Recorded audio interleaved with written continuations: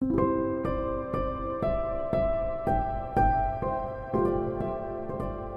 of the things that makes Edwards Trust unique is that as well as offering counselling services, we also offer wellbeing therapy as well.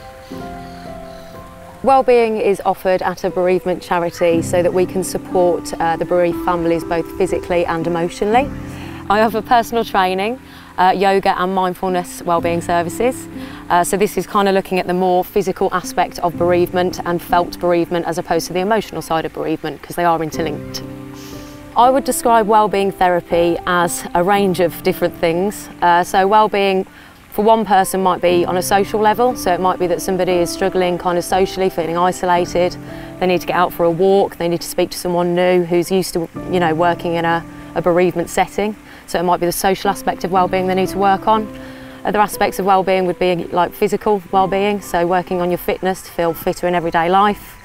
And other aspects would be emotional wellbeing. So I suppose that would come into the counselling and more for me, the mindfulness services that I offer, which will kind of teach people the skills to not chase thoughts that are unuseful to them.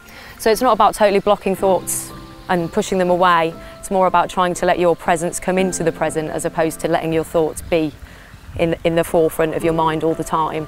So I'd say learning these skills and actually tiring the body out physically and doing exercise can aid towards sleep as well. Yeah, definitely.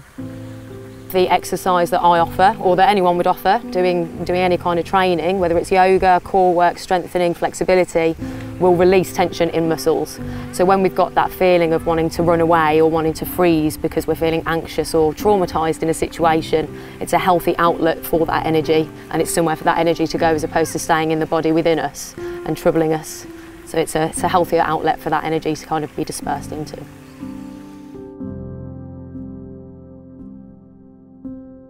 Wellbeing generally, I would say, is important post-bereavement because you're walking into and experiencing a different world after you've been bereaved. And so socially, physically, emotionally, you might be feeling a lack of confidence or a lack of purpose, and you'll be needing to learn new ways about how to be in that new world. So I'd say paying attention to different parts of your wellbeing will undoubtedly help your experience and your journey through your grief.